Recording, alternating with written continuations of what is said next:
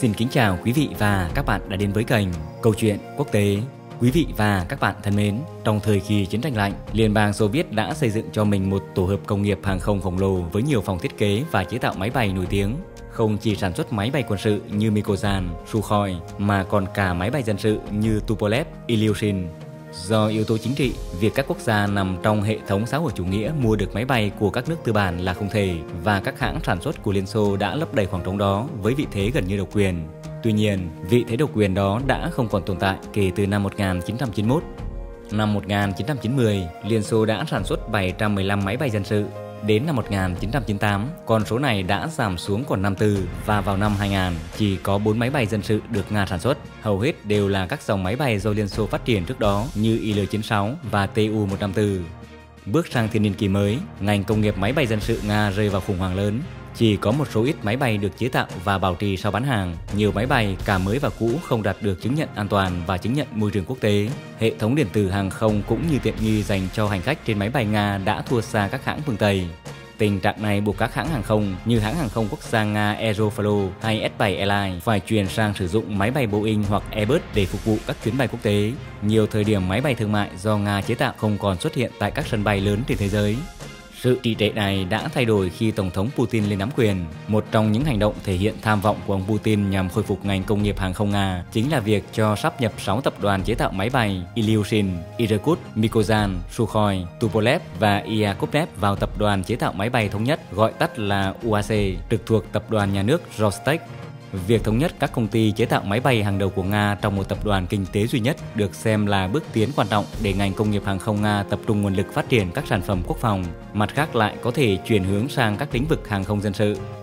Việc giao hàng máy bay dân sự đã tăng lên 6 chiếc vào năm 2005 và tới năm 2009, ngành công nghiệp đã giao được 15 máy bay dân sự trị giá 12,5 tỷ rúp, tuy nhiên chủ yếu cho khách hàng trong nước.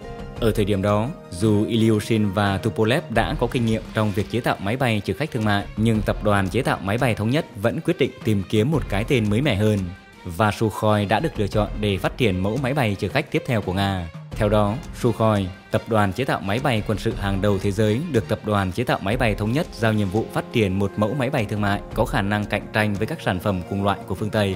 Đích thân Tổng thống Putin đã yêu cầu tập đoàn chế tạo máy bay thống nhất loại bỏ toàn bộ chương trình nâng cấp các mẫu máy bay cũ và chuyển nguồn lực sang chế tạo máy bay mới.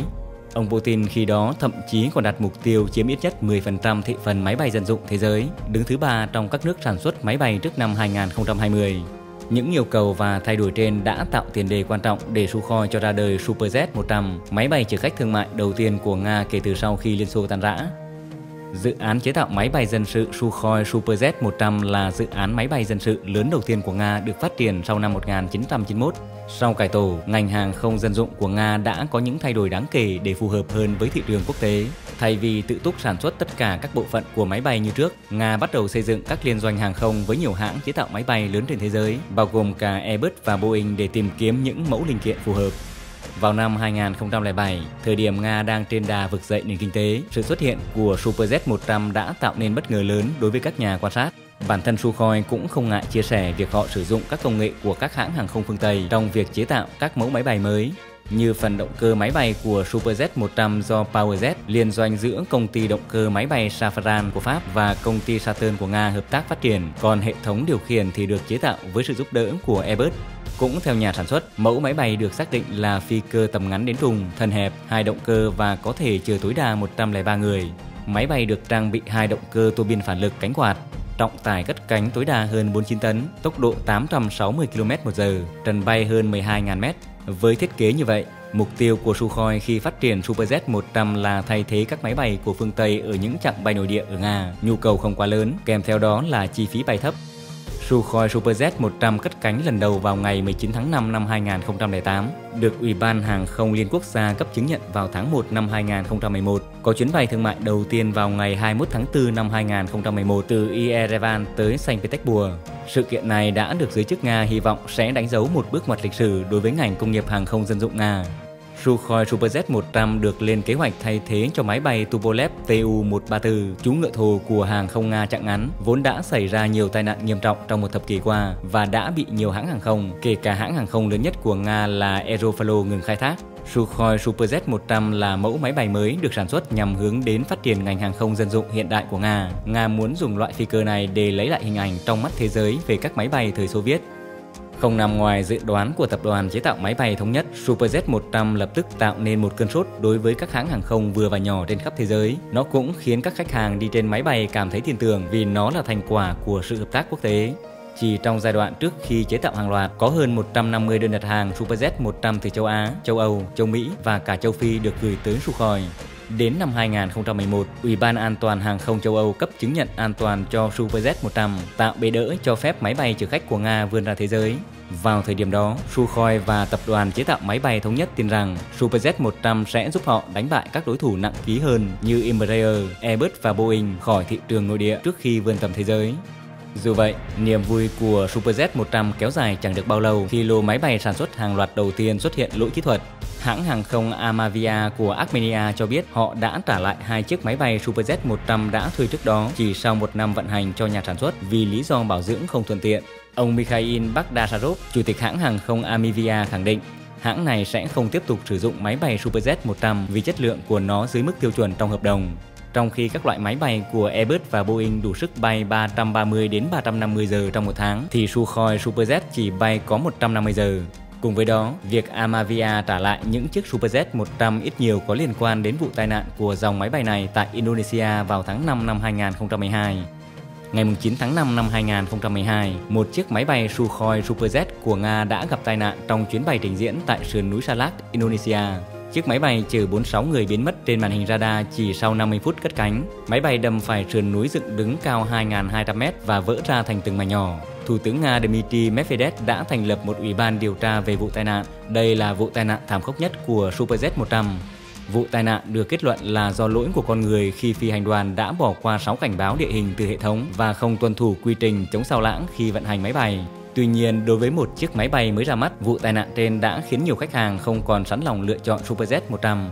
Sau vụ Sukhoi Super Z-100 rơi ở Indonesia, hãng hàng không PT Sky Aviation của Indonesia cũng cho biết họ sẽ xem xét lại hợp đồng mua 12 máy bay Super Z-100 của công ty Sukhoi và sau đó họ quyết định tiếp tục hợp đồng và dự tính khai thác mà không có bất kỳ hạn chế gì. Tuy nhiên, hãng hàng không này hiện nay đã phá sản. 3 chiếc máy bay được sản xuất cho hãng hàng không Lào nhưng sau đó chỉ bán được 1 chiếc, còn 2 chiếc Sukhoi Super Z phía Lào đã trả lại cho Nga. Hiện 2 máy bay này do Tổng thống Nga quản lý.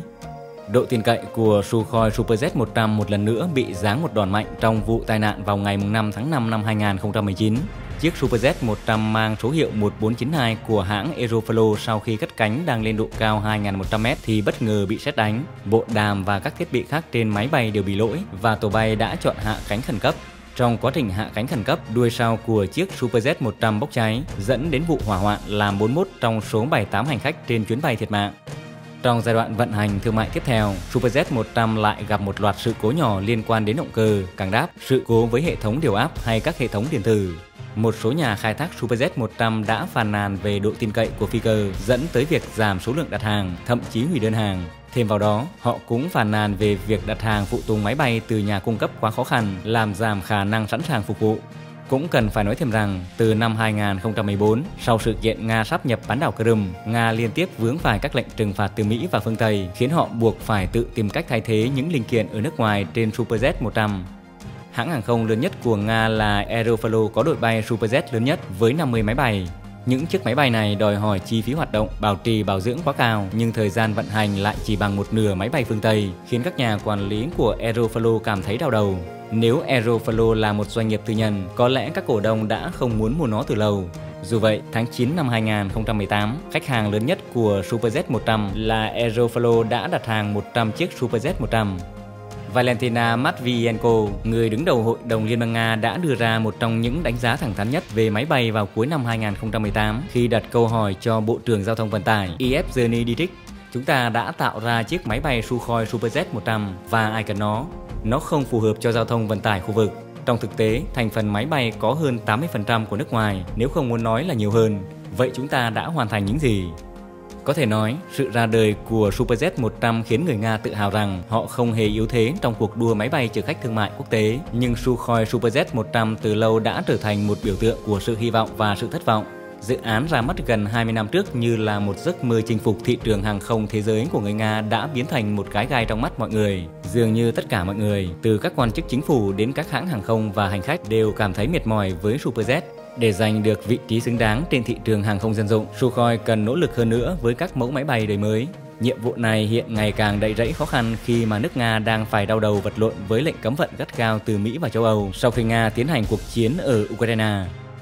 Vào đầu tháng 3 năm 2022, hai gã khổng lồ là Boeing và Airbus đã rút hợp đồng với các máy bay mà họ cho các hãng hàng không Nga thuê, đồng thời ngừng bảo dưỡng các phi cơ này. Nói cách khác, khoảng 80% toàn bộ phi đội máy bay dân dụng ở Nga đã nằm im trong các nhà chứa máy bay kể từ đó. Hiện tại, Nga có khoảng 1.300 máy bay dân dụng hoạt động ở các trạng khác nhau, bao gồm tầm ngắn, tầm trung và tầm xa, và 824 chiếc trong số đó thuộc về các công ty Airbus và Boeing. Các hãng bay Nga sử dụng máy bay Boeing và Airbus để chở 95% lưu lượng hành khách, nhưng các lệnh trừng phạt của phương Tây khiến họ không thể mua phụ tùng thay thế từ hai hãng này và không có triển vọng nào cho thấy lệnh trừng phạt này sẽ sớm được dỡ bỏ. Vào tháng 8 năm 2022, Reuters đưa tin các hãng máy bay Nga, bao gồm cả hãng hàng không quốc gia Aeroflot, đã phải phân rã các máy bay chở khách của Boeing và Airbus để lấy phụ tùng thay thế mà họ không thể mua từ nước ngoài do lệnh trừng phạt của phương Tây. Trong cuộc trao đổi độc quyền với Reuters vào ngày 28 tháng 9 năm 2022, Sergei Chemezov, giám đốc điều hành tập đoàn công nghiệp và quốc phòng nhà nước Nga Rostec, người từng làm việc với ông Putin ở Đông Đức vào những năm của thập niên 1980, xem cơn biến động này là cơ hội để xây dựng một ngành công nghiệp hàng không mạnh mẽ và tự chủ. Ông cho biết thêm, ngành công nghiệp hàng không Nga đặt mục tiêu tự lực cánh sinh bằng cách tự sản xuất phụ tùng để lắp ráp hơn 1.000 máy bay chở khách trong 7 năm tới và chấm dứt sự phụ thuộc vào hai nhà sản xuất máy bay lớn nhất thế giới là Boeing và Airbus. Từ năm 2022 đến năm 2030, Nga có kế hoạch tự sản xuất 1.036 máy bay chở khách. Theo tài liệu của chính phủ Nga, con số này bao gồm 142 chiếc Superjet New và 270 chiếc MS-21, cũng như 70 chiếc máy bay phản lực cánh quạt Ilyushin Il-114, 70 chiếc Tu-214 và 12 chiếc Ilyushin Il-96 thân rộng được thiết kế trong nước. Dù vậy, theo giới phân tích, mục tiêu tự sản xuất 1.000 máy bay đến năm 2030 của Nga là không thể thực hiện được. Ngay cả khi Nga có thể mua linh kiện bán dẫn và các thành phần quan trọng khác từ phương Tây, họ vẫn gặp khó khăn trong việc sản xuất nhiều máy bay. Cho đến nay, Nga và Liên Xô cũ chỉ chế tạo được tổng cộng khoảng 2.000 máy bay thương mại cỡ lớn. Khi nói đến máy bay thương mại hiện đại, nhà sản xuất máy bay dân dụng duy nhất của Nga, tập đoàn máy bay thống nhất của Rostec, bị hạn chế và thiếu mô hình, năng lực sản xuất và các phụ tùng từ nước ngoài. Đặc biệt, Nga vẫn chưa có động cơ riêng cho máy bay dân dụng tầm ngắn, tầm trung và sẽ mất nhiều thời gian để tạo ra loại động cơ này. Một tín hiệu lạc quan khác đối với ngành công nghiệp hàng không dân dụng của Nga, đó là việc Irkut đưa vào sản xuất lô máy bay chở khách thương mại MS-21 đầu tiên vào cuối năm 2022. Theo tính toán của tập đoàn máy bay thống nhất, sản lượng sản xuất của MS-21 được lên kế hoạch tăng lên từ 36 máy bay mỗi năm lên 72 máy bay mỗi năm kể từ năm 2025. Tuy nhiên, trong điều kiện hiện tại, kế hoạch này có thể được xem xét lại nhằm đẩy nhanh tốc độ và sản lượng. Nga cũng có cơ hội khôi phục sản xuất máy bay tầm trung Tu-204 và Tu-214 từ thời Liên Xô. Những chiếc máy bay này trang bị động cơ PS-90A vẫn đang được sản xuất. Tuy nhiên, việc tổ chức sản xuất lại sẽ tốn nhiều thời gian và công sức hơn so với việc thay thế nhập khẩu các bộ phận và linh kiện cho máy bay MS-21 và Superjet 100.